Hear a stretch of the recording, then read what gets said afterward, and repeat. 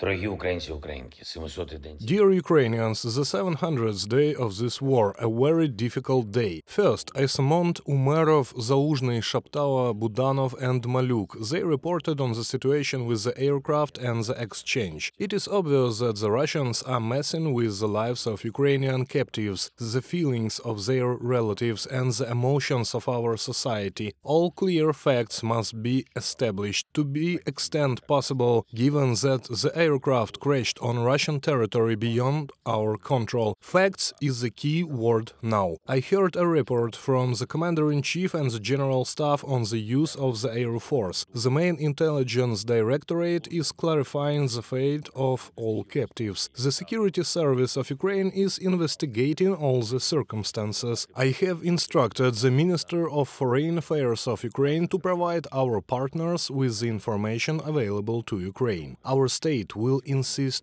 on an international investigation. Second, today there were reports on the situation on the front line, a key focus area. Special attention was paid to Avdiivka, other positions in Donetsk region as well as the Kupiansk direction. We are doing everything to strengthen our warriors. Third, the US Senate Committee has adopted an important decision on the confiscation of Russian assets, which is a completely fair step. Russia must feel the real cost of its aggression the most, and we in Ukraine are truly grateful to all those who are helping to find, freeze and prepare the confiscation of assets of the Russian state and its associates. I thank everyone in the US Congress who cares about protecting justice. Fourth, I spoke with the German Chancellor. The topics are quite obvious. I expressed gratitude for the relations we have achieved, for the support and cooperation. It is very important that Germany steadfastly and fundamentally defends Europe, freedom and stability on our continent. The democratic system in Europe can only be preserved if Germany continues to be a reliable defender of democracy. We discussed further cooperation with Mr. Chancellor, in particular our defense first and foremost, of course, protection against Russian missiles and drones. Germany has already saved thousands of Ukrainian lives. We are preparing new joint steps as well. We also discussed the economy and political interaction at the level of the entire European Union. In particular,